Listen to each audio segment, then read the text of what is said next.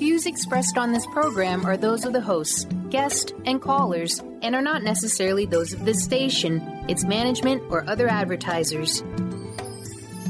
You're listening to Transformation Talk Radio.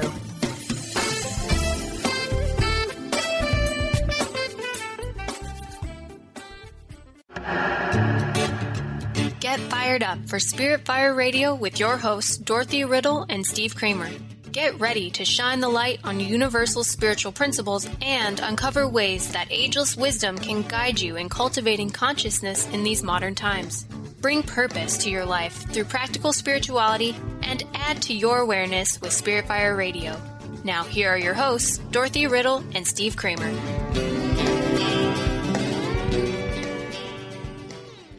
Hello, listeners. Welcome to Spirit Fire Radio. It is a delight to be with you. I am joined by my co-host, Dr. Dorothy Riddle. Hi, Dorothy. Hi, Steve. Great to be with you. Well, listeners, it couldn't be a more apropos theme for August. We are talking about compassion for the rest of the month, and it seems that we all have been contemplating this word in the events of the last few weeks. What is compassion? How do we generate it? What gets in the way of our generating compassion, and why can that be so complicated? That's what we are going to talk about today. Before we do that, Dorothy, let's just tell our listeners a little bit about our organizations. So Spirit Fire Radio is a collaboration between two nonprofit educational organizations, and my half is Spirit Fire, and we are an educational nonprofit dedicated to teaching people the importance of spirituality and trying to show them ways that they can integrate that into their everyday lives. We do that through retreats and online programming and our own meditation practice called the Practice of Living Awareness. And you can find out more about that at spiritfire.com. And Dorothy? And I am with the School for Esoteric Studies. You can find out about us at esotericstudies.net. We are very excited about this collaboration because we purposely went looking for organizations to work with, having been aware that, unfortunately, many groups kind of compete with each other. So we were absolutely delighted.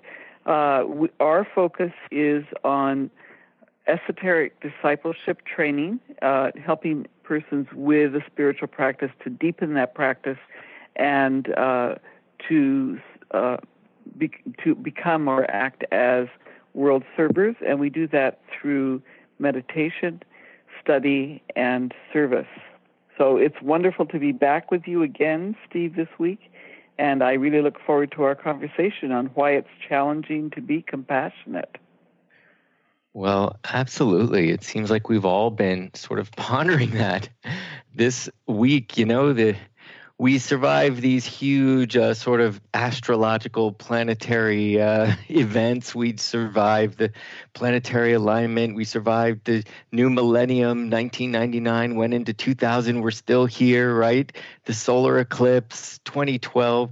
And we get back to life as it is. And when we take a look sometimes at life as it is, it's not always the most pretty picture, or we realize that there can be suffering and that we are in this together, right, Dorothy? Or we would hope that we all on some level have an understanding that we're in this together and we can rely on each other, which is at the core of compassion, yeah?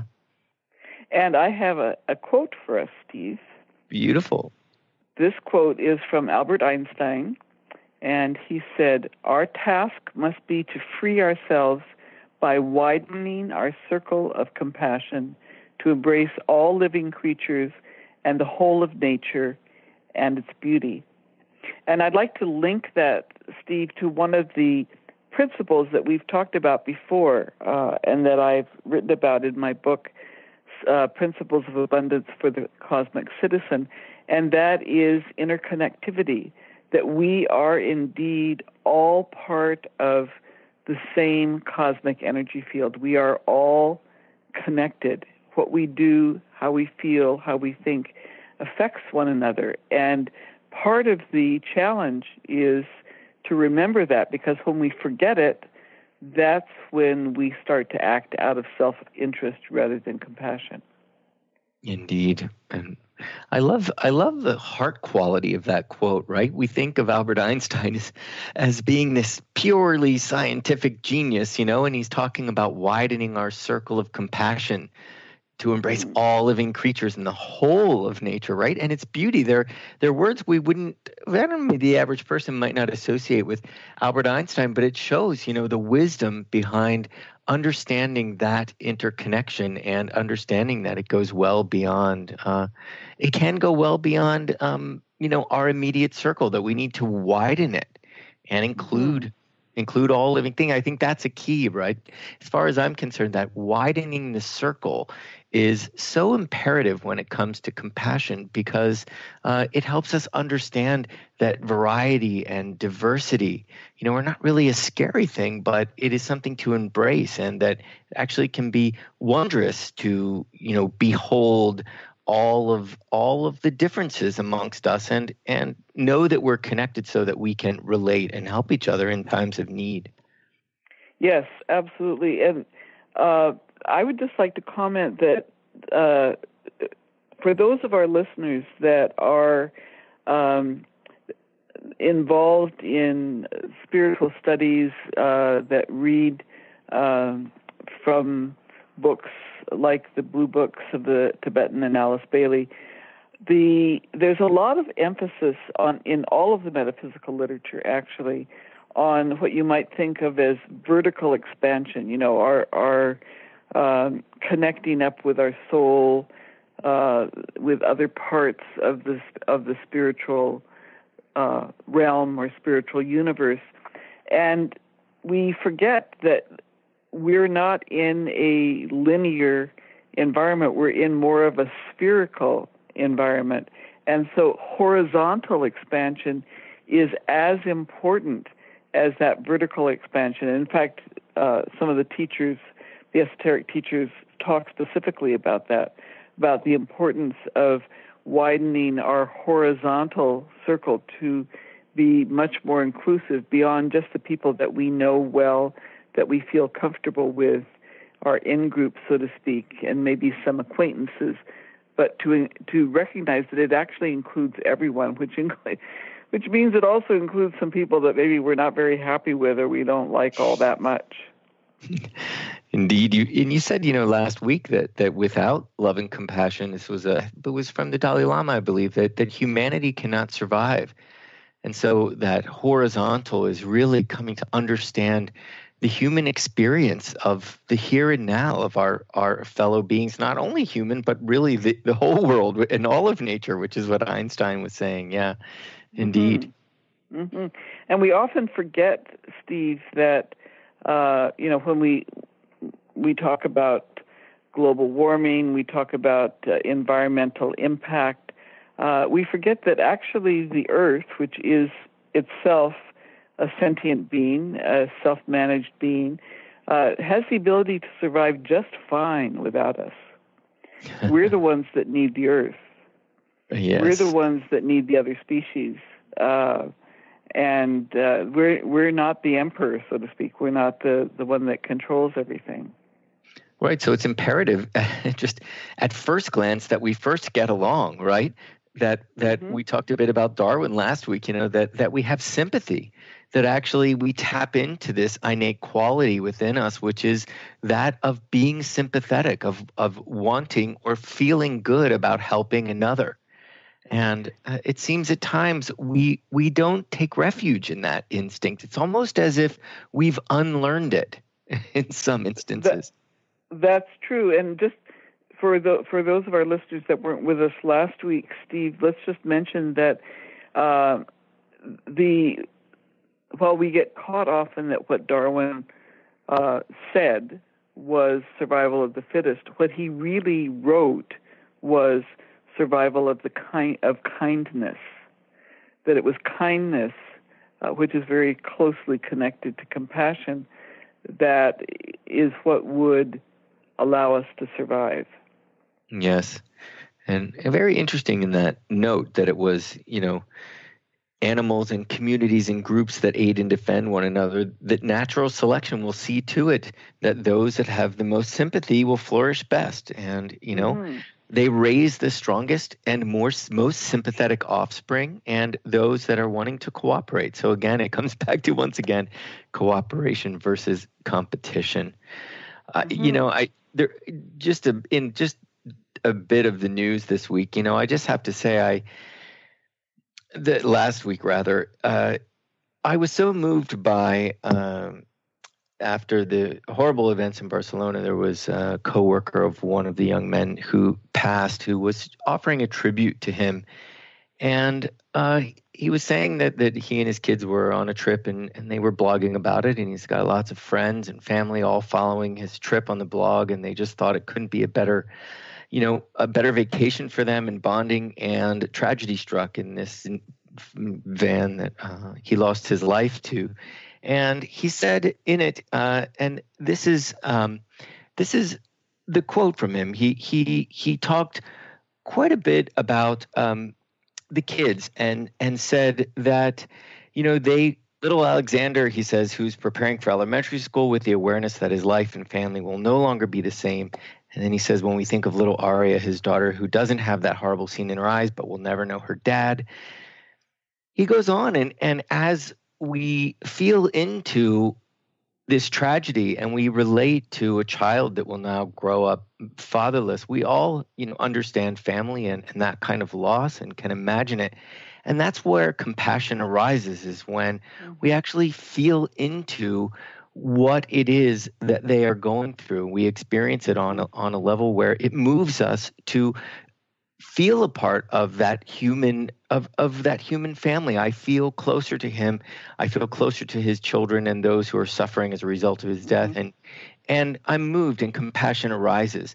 So it's that it generates that feeling of interconnectedness. But we've got to be willing to sort of go there, just in direct sort of contrast to the Charlottesville event, where we got little compassion from our president, and it was such a stark, sort of so clear from one week to the next, where one left you feeling cold and sort of dangling out there, looking for leadership to sort of, comfort you and feel that they will lead you in a direction toward sympathy, toward care. And in the Darwinian sense. And another example where you felt right away involved in the situation and felt compassion arise. So for me, it was so clear in those instances. Well, also, if you saw the newscasts of the Spanish royalty visiting the hospital where the victims were being treated, and you could see the compassion in their eyes and just the way in which their bodies were held, that they were there, to bear witness to what had happened and to offer whatever comfort and succor they could. Bearing witness, beautiful way to put it, right? We all can understand that. Dorothy, we're already at our first break, so listeners, we're going to go to a break, and we'll be right back, and we're going to continue this conversation on compassion. We'll be right back.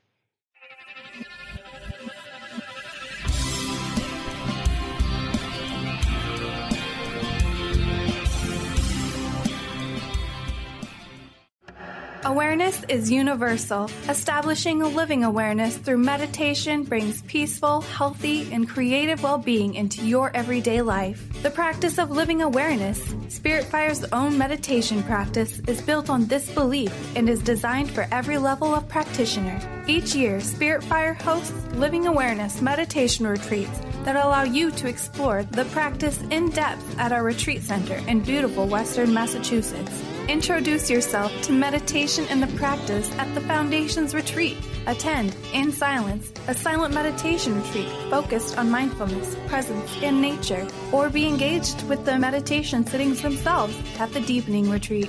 Start adding to your awareness and attend a meditation retreat designed to cultivate consciousness in your everyday life. For details on attending a Living Awareness meditation retreat, visit upcoming events at www.spiritfire.com. What if your body and mind were the compasses to the secrets, mysteries, and magic of life? Glenna Rice, co-host of The Questionable Parent, is inviting you to access all that is possible. Glenna is a 10-year certified veteran access consciousness facilitator who offers an amazing variety of life-changing classes and workshops. Work with Glenna from anywhere, with teleclasses and workshops all over the globe. To learn more and see Glenna's current schedule of events, classes, and workshops, visit glennarice.com.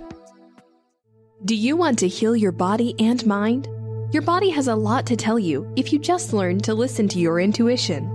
Audrey Michelle, host of Rewired Life Radio, can help you peel away the layers that are holding you back from living your best life.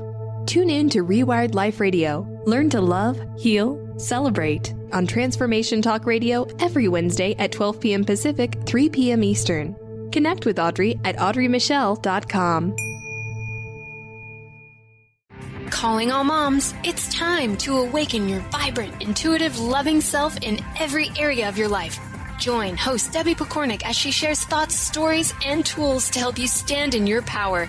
Listen to Vibrant, Powerful Moms helping everyday women create extraordinary lives. Mondays at 2:30 Pacific, 5:30 Eastern. For more information about Debbie, visit empoweringenergy.com. That's empowering with letters NRG.com.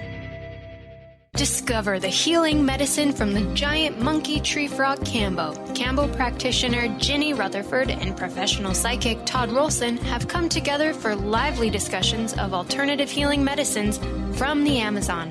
Ginny and Todd bring you Cambo Talk Radio. Tune in each Monday at 1 p.m. Pacific to hear from guests all over the world with real life stories and the medicinal benefits of Cambo. For more information, visit cambokiss.com.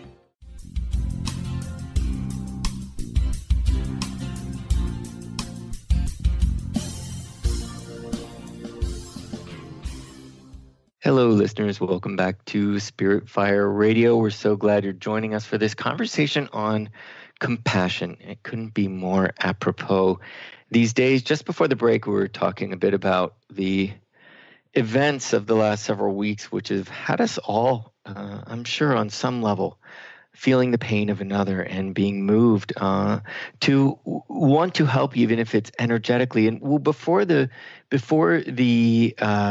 break, I was just talking about feelings arising as I heard a tribute to somebody who lost their lives in Barcelona, and that feeling of compassion, it really arises quite naturally. You know, it's when it's missing, it feels quite strange. You know, you for me anyway. I certainly could only speak to myself, but residing in the heart, it feels warm. It feels. It just feels natural. And I know, Dorothy, you have said time and again that this is within us, right? This is an instinct, so it should feel natural to us. Absolutely. What the psychological research shows is with young babies and also with chimpanzees, the two species where they've done work, is that they will engage in spontaneous, helpful behavior, even if they have to overcome obstacles to do so. And in infants, they've done some brain scan type studies, and the infants show a positive response both when they help and when they see someone being helped. So the whole dynamic of helping arouses this very positive feeling, joyous feeling, we might say, within them. So it's interesting to me, Steve, that we often talk about how we need to develop compassion. I don't think we need to develop compassion. I think we need to remember compassion.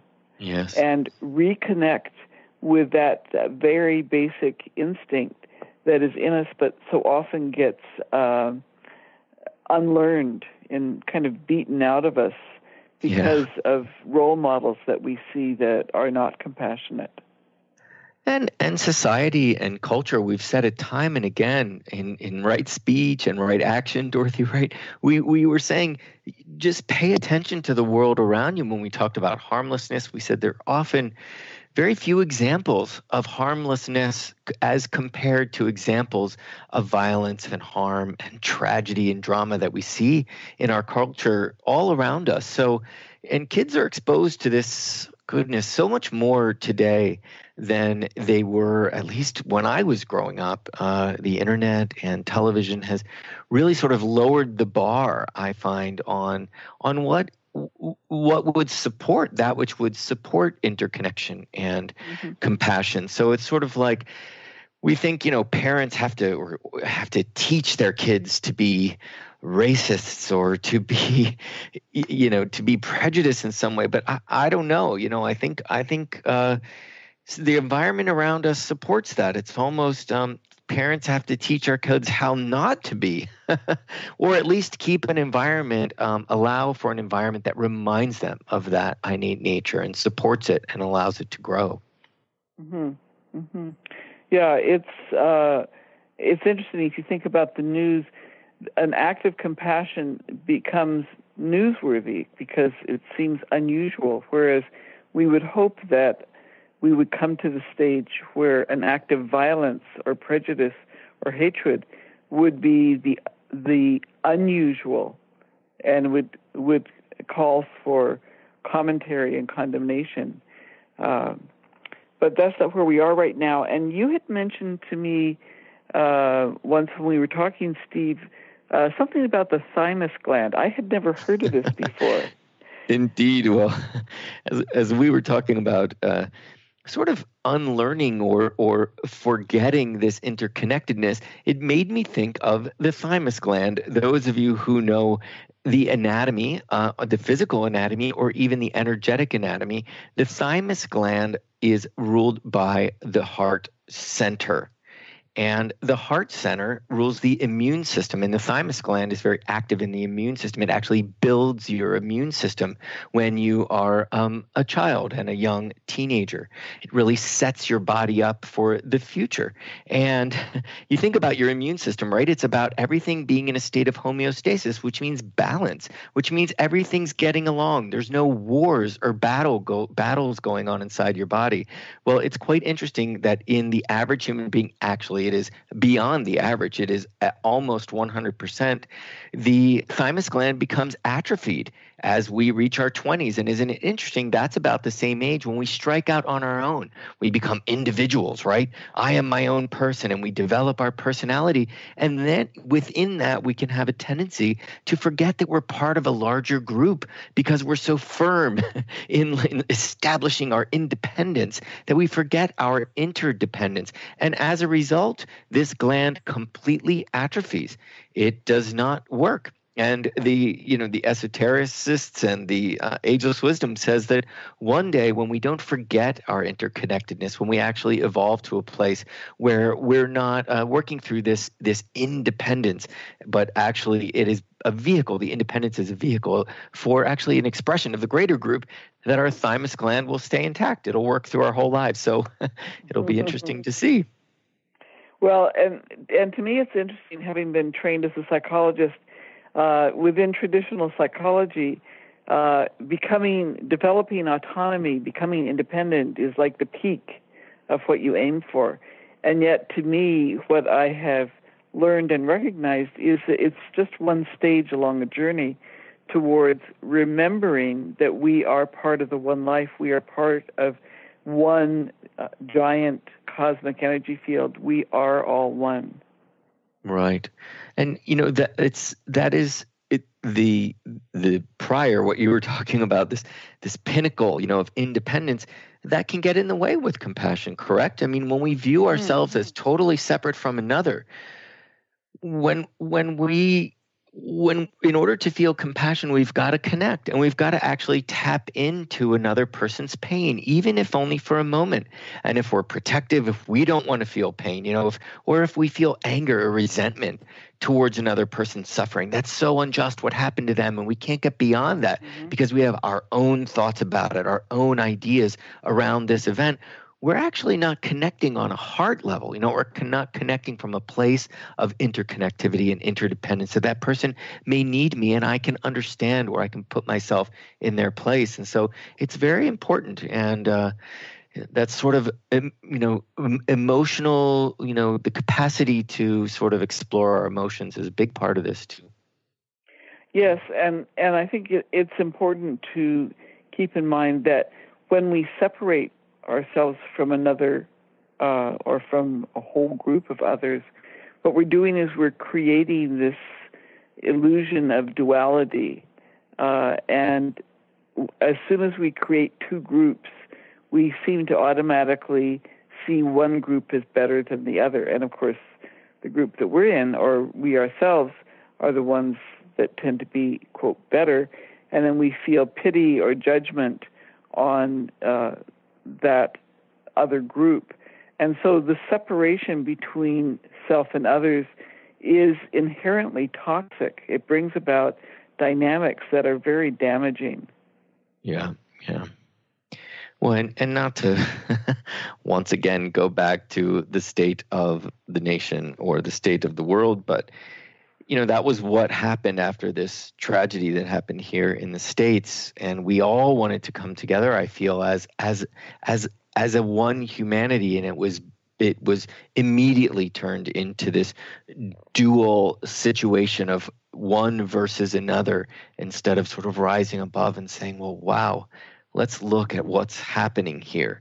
And criticism, right, Dorothy? I mean, yes. we can't go without talking about criticism when we talk about falling into the trap of duality and one versus another, because it that's it. It begets separation. Yeah. Mm-hmm.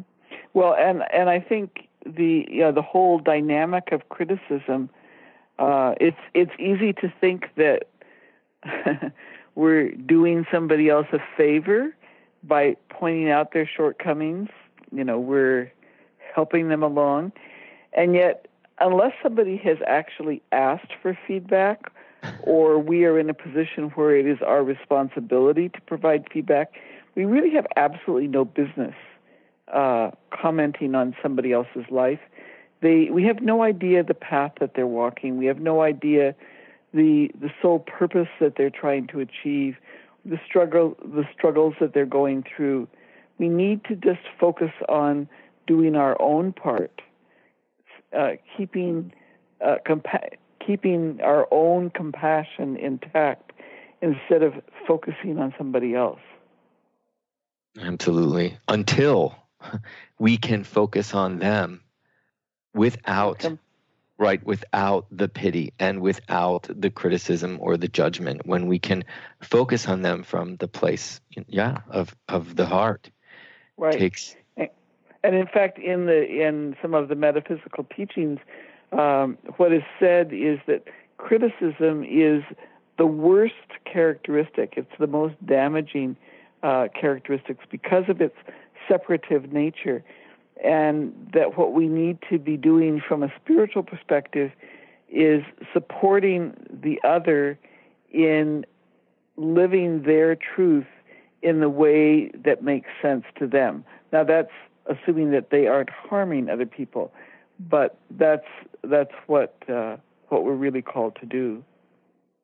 Well, may it be so, Dorothy, right? May it be so. Mm-hmm. We're at another break. We will be right back after these messages.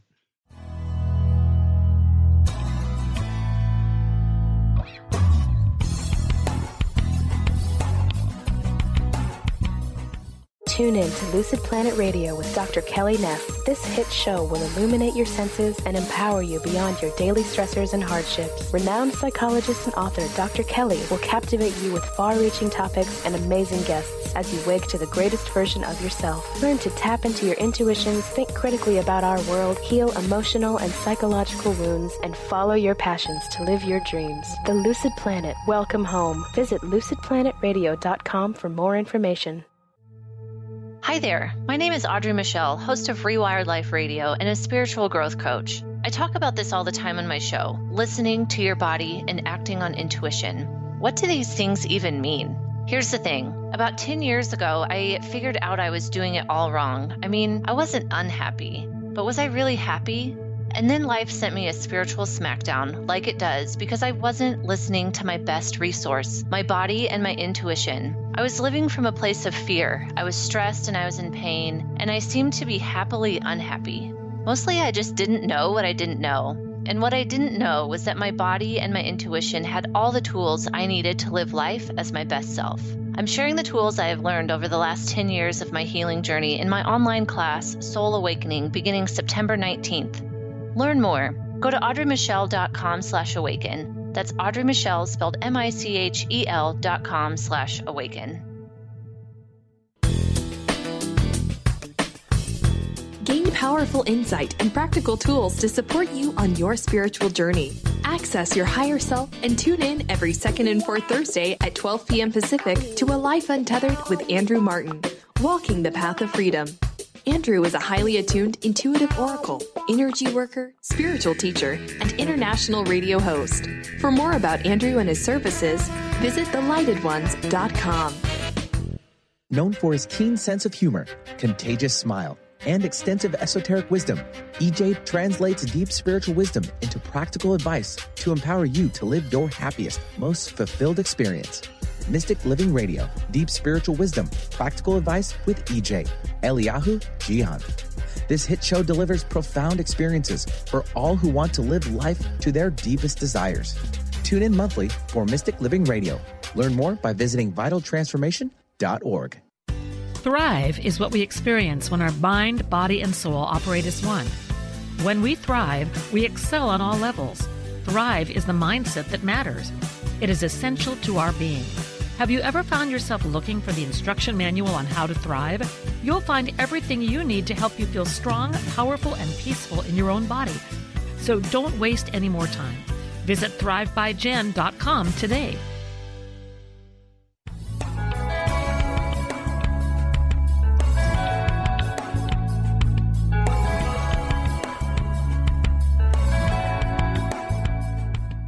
Welcome, listeners, back to Spirit Fire Radio. This is Dorothy Riddle with the School for Esoteric Studies and Steve Kramer with Spirit Fire. And we are talking today about compassion and why it is so difficult. And Steve, I just wanted to comment that one of the challenges, and I don't say this lightly because I think it's really difficult, one of the challenges in being compassionate is to not confuse the person with their actions or beliefs. Because we say things like, he's a white supremacist. Well, he's himself, and he happens to espouse a belief which is white supremacy. It's the same thing as you don't say, it's not helpful to say he's a drunk driver. Instead, we would say he is someone who drove while he was drunk.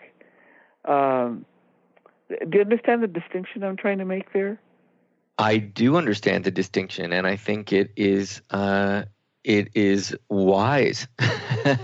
There's much wisdom in that, right? I mean, what it does is it is compassion, right? That is a compassionate way of viewing an individual, and it basically gives them the freedom to choose other, to see the error or take responsibility for their actions because they are an individual. You are at least giving them that freedom, right?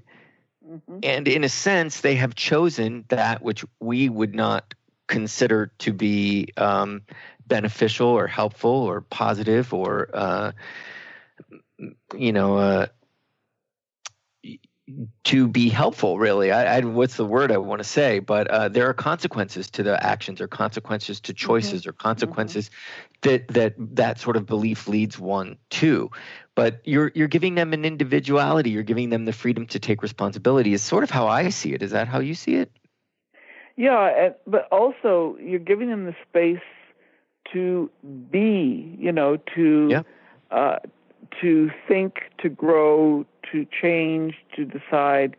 And I don't know about you, but if somebody puts a label on me, I immediately get defensive.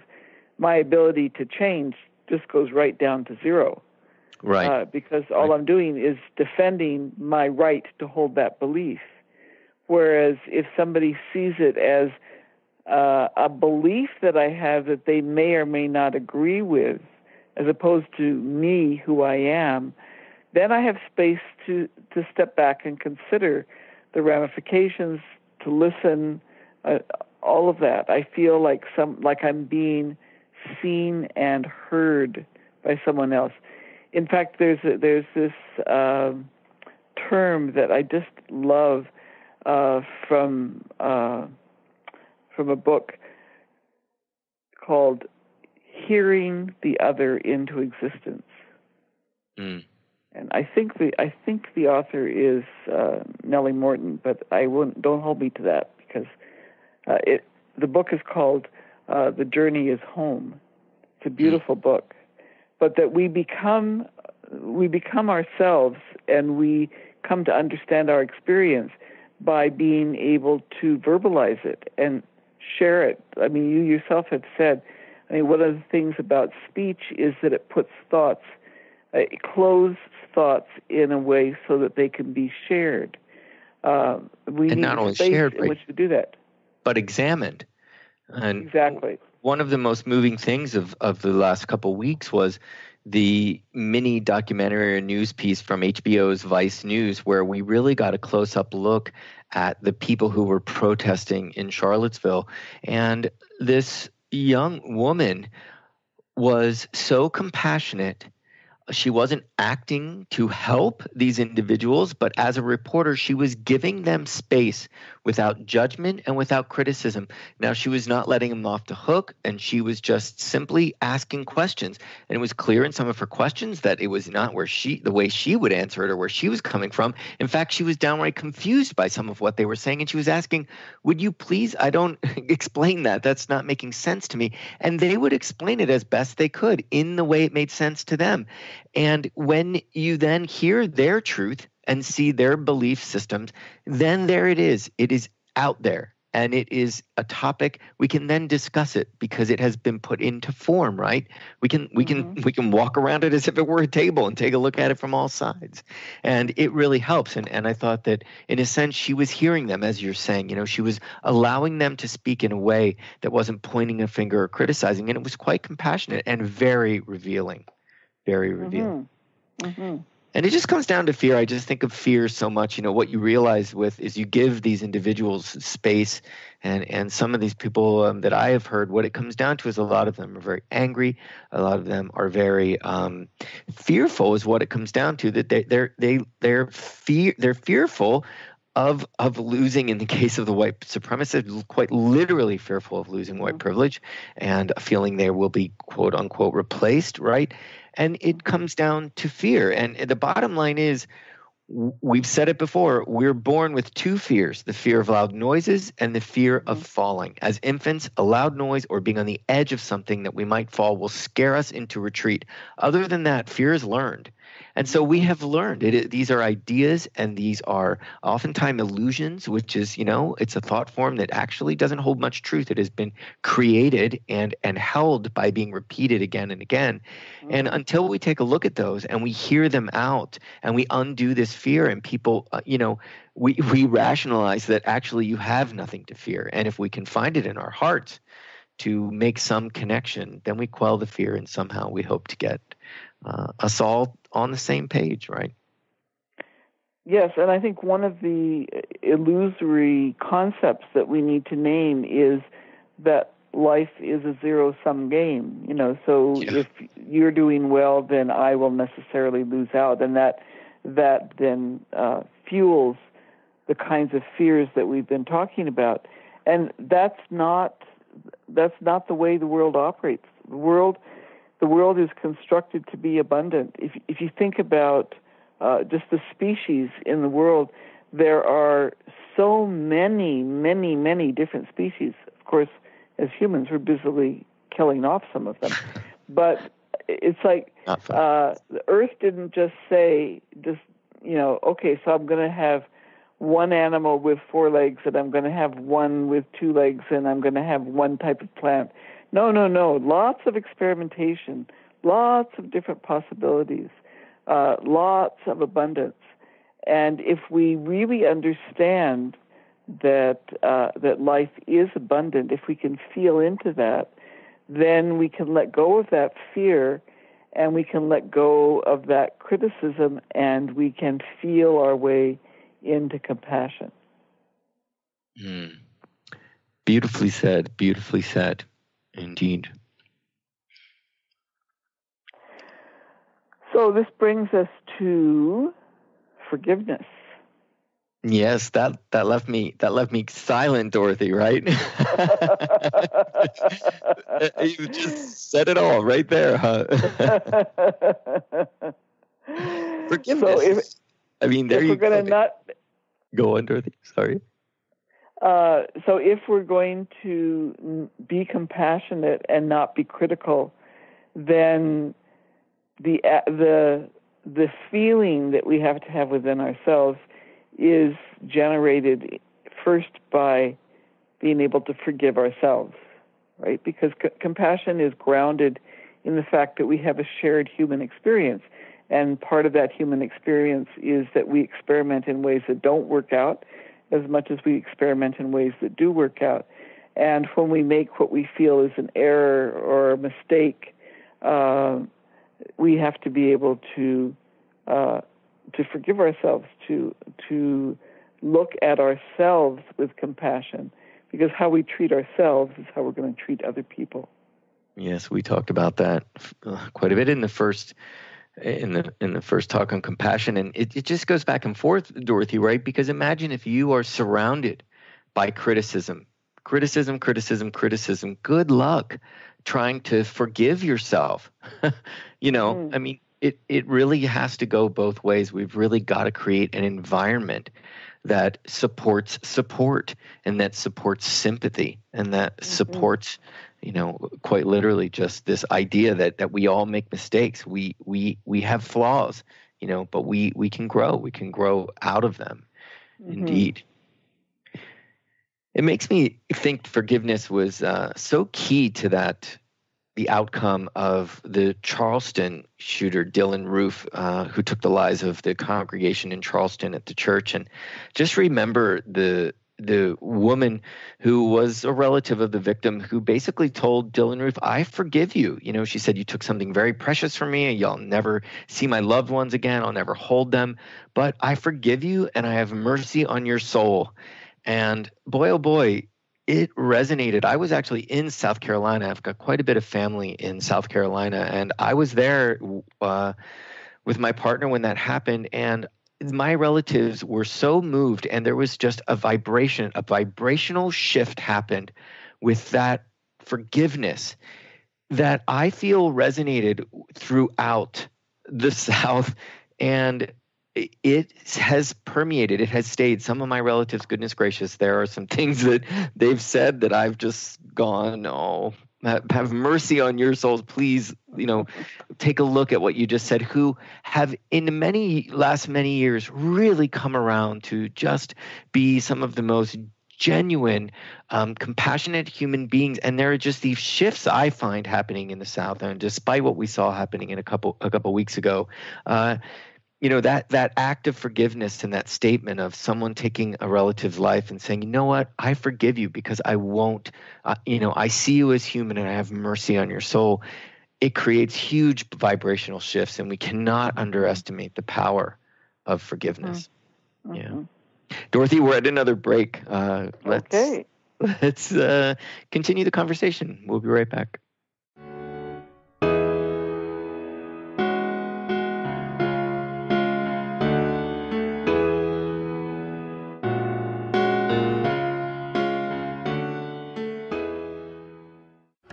Awareness is universal. Establishing a living awareness through meditation brings peaceful, healthy, and creative well-being into your everyday life. The practice of living awareness, Spirit Fire's own meditation practice, is built on this belief and is designed for every level of practitioner. Each year, Spirit Fire hosts living awareness meditation retreats that allow you to explore the practice in depth at our retreat center in beautiful Western Massachusetts. Introduce yourself to meditation and the practice at the Foundation's retreat. Attend, in silence, a silent meditation retreat focused on mindfulness, presence, and nature, or be engaged with the meditation sittings themselves at the Deepening Retreat.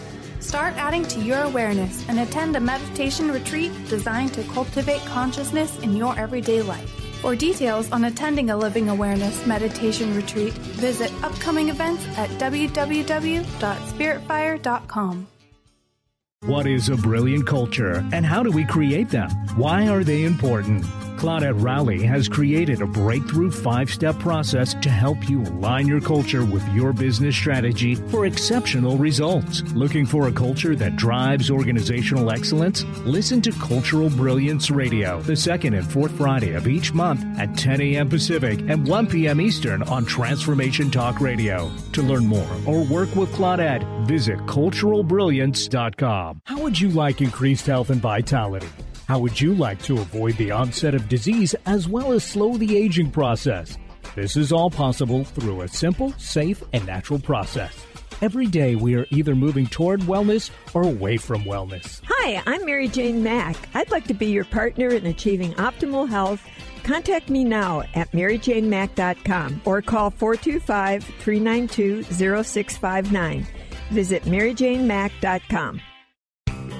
Now you can be a part of one of the most powerful programs to help create a more joyful, loving, abundant, and peaceful world. Every day at 12 noon in any time zone, join millions of other people around the world to spend a few minutes in joy, love, and gratitude. Brought to you by Robert Schoenfeld, host of the Art of Powerful Living Radio. Together, we can raise the vibration of the planet. For more information, visit globalmomentofjoy.com. Tune in to the Psychic Professors Show, The Voices of Spirit Radio, with international medium and spirit artist Dr. Susan Barnes on Transformation Talk Radio, featuring a variety of spiritual topics such as psychic art, spiritualism, EVP, psychic development, and mediumship. This hit call-in show provides listeners with breakthrough wisdom to enliven and enlighten their lives. Visit spiritartgallery.net. Tune in each Friday, 2 p.m. Pacific, 5 p.m. Eastern on Transformation Talk Radio.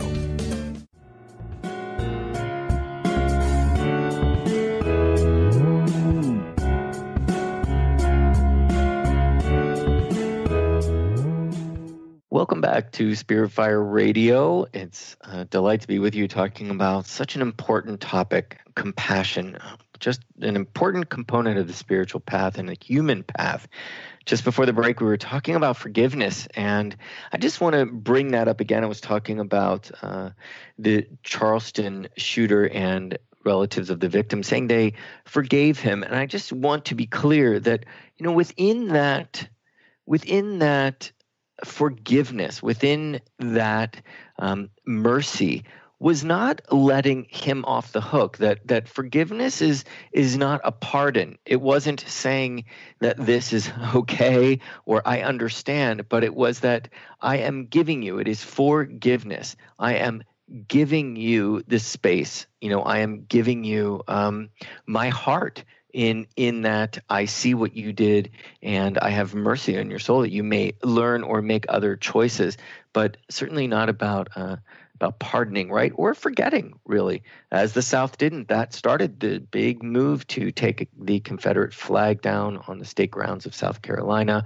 So, and certainly it led to actions and wasn't just forgive and forget, right, Dorothy? Mm-hmm. Yeah. Well, and you shared that experience about the Charleston shooter. I'd like to share an experience of my mother, which really both touched and shaped me in a certain way. When she was in her early or mid-50s, she and my father were living in New York City in Manhattan. They were on the kind of upper part of the east side near one of the parks.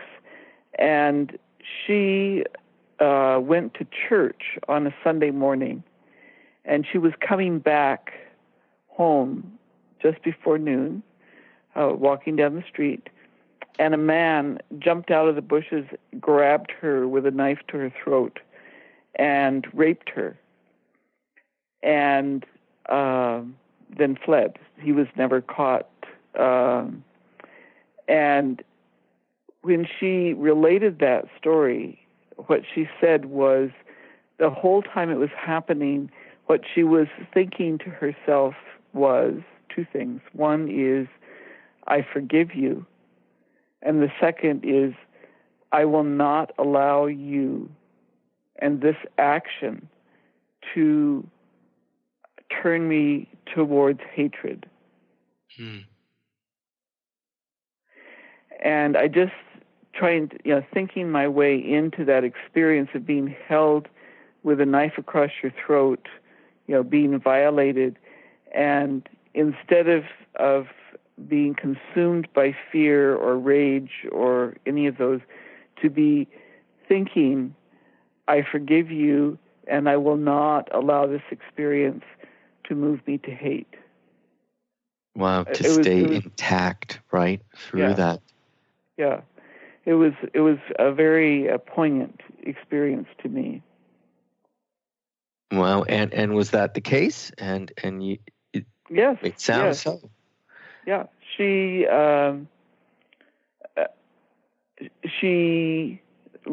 didn't speak about the experience very often. She did when it was appropriate, but she lived her life in joy. Really, she's one of the most joyous people that I knew, and she did not let that experience change that for her.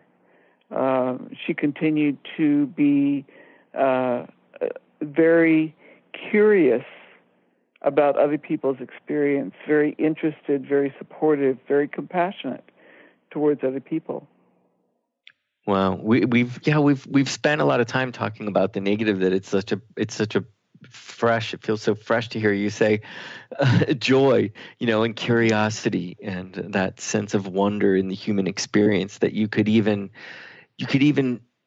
keep that intact and have that to some capacity. Certainly not joy, but this idea of being open, to an alternative, that not just to go the default and say this will not ruin me. One very strong indeed. Well, judgment, right? Not passing judgment. I know we wanted to bring up judgment a bit, and that's right there throughout that story, right? To be able to not judge within that circumstance is very powerful indeed. And I think it's important to recognize that we don't just judge by saying something that sounds heavy-handed or authoritarian. We also judge by being dismissive, by minimizing the suffering of someone else, by saying, oh, it's not that serious,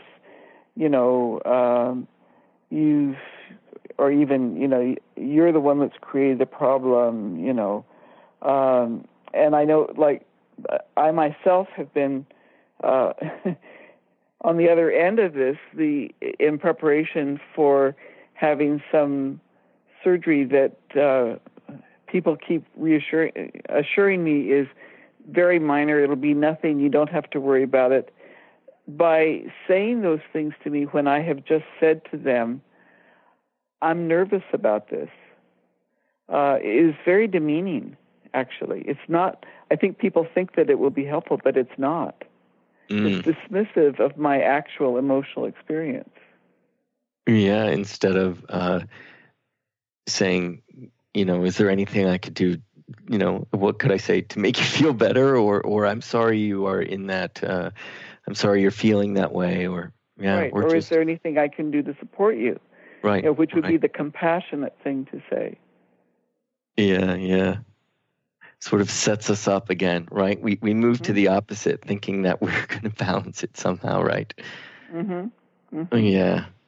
There was one thing I wanted to mention about judgment, as we were talking about judgment, and for listeners who, judgment creeps up. If you ask yourself, and criticism, we think about criticism as well. If you could start your day and simply say, I'm going to watch my mind and I'm going to see how many times judgment or criticism, comes up, and really observe that, and you will be surprised. Even our own self-talk and self-criticism, self-judgment. It's a really wonderful exercise, between now and next week, to see if you can create some space between the times you might be critical of another or in judgment. And it can creep in ways that you might not at first label as being judgmental, just as in that instance of people's responses to your being nervous about the surgery. You might not see that actually that's not so supportive. It's actually contradicting something somebody just said. And so to watch for that, within a meditation practice, almost every meditation practice begins with struggling with the mind, and we will inevitably judge, why can't I stop thinking? Why can't I quiet my mind? Why do these emotions arise? Why am I so uncomfortable? Most people don't want to meditate because there's so much resistance that comes up. But, we've really got to, not only in meditation, but in life, we've got to go to those places which make us uncomfortable sometimes and cozy up. That's how we change the story. We've got to face that which we resist and ponder its qualities, ponder its essence. And, we realize that what we resist, it will persist. That saying is quite truthful. So, study it within yourself. The whole first half of our meditation practice is a shamatha practice. It's quite literally a peaceful, abiding practice, because until we can learn to sit peacefully with ourselves, we really cannot approach someone else with a peaceful demeanor and balance and non-judgmental attitude, which means coming from the heart, which is compassion. Dorothy, we have a minute left. Anything you'd like to add before we go? Well, I just want to bring us back to the beginning, which was the widening our circle of compassion. And I think, just as you were saying, watch your mind, watch your judgments. I would encourage people, as you go out through your life, pick a time each day when you watch how wide your awareness is. Are you focused only on the people that you know? Do you welcome into your awareness other people, other experiences, other species? How are you in the world? What is the circumference of your awareness? Mm-hmm. Beautiful. Well, Dorothy, it was a very rich conversation. I look forward to continuing it next week. We're going to talk about ways to generate compassion. So I look forward to that, and we'll be wrapping it up. So strengthening compassion, listeners, I hope you join us next week. It's been great, Dorothy. Thank you so much. Thanks to you too, Steve. All right. I'll see you next week. Thank you for listening to Spirit Fire Radio. Tune in each Wednesday at 9 a.m. Pacific, 12 noon Eastern for your weekly guide to purposeful living and practical spirituality. Join hosts Steve Kramer and Dorothy Riddle as they shine the light on universal spiritual principles and uncover ways that ageless wisdom can guide you in cultivating consciousness in your everyday life. Add to your awareness with Spirit Fire Radio. To learn more, visit spiritfireradio.com.